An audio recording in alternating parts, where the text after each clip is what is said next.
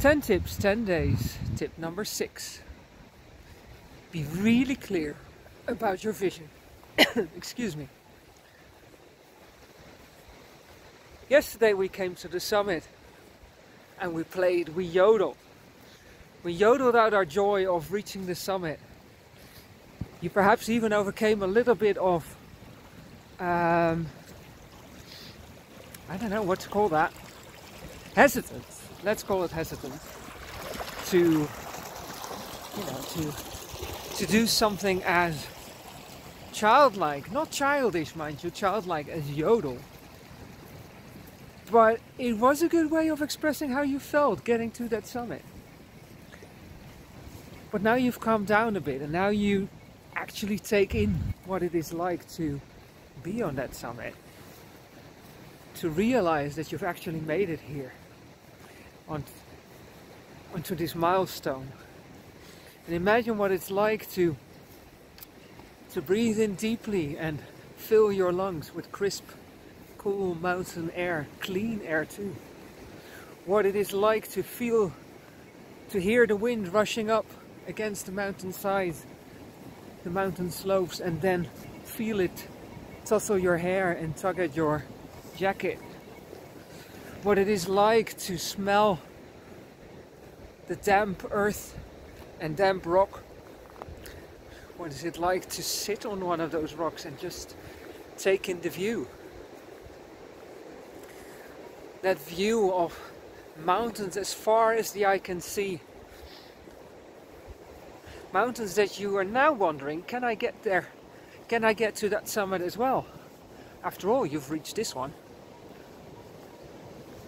You start to think of this summit as a milestone on your way to the summit that you actually want to reach, the summit that represents your vision. And now that you've reached this milestone, this summit, you feel much more certain that realizing your vision is actually possible.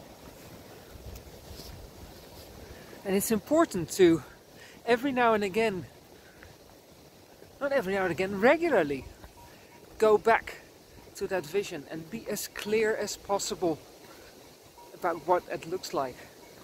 Not just for yourself. Well, for yourself when you are, when your vision is a vision for life as you want to live it. But if it's for a business, you have to be clear about your vision, not just for yourself, but for everybody who works with you in that business. And that means that you have to get crystal clear about it. How will you know that you've reached your vision? But more importantly, what does it actually look like? What are you striving for? Why are you striving for it? What will happen when you realize that vision? And then you have to make sure that everybody gets inspired by that vision. Everybody in your business needs to be on board, as they say. All noses have to point in the right directions, and I'm sure there's other platitudes that we can use as well. But the clearer you can get, the clearer you are about your vision, what your vision looks like, the easier it is to be inspired by it, the easier it is to be driven by it, and to get out of bed every single morning and make sure that actions you take today take you closer to that vision. So I find a good way to stay connected to my vision is to write it out or to draw it.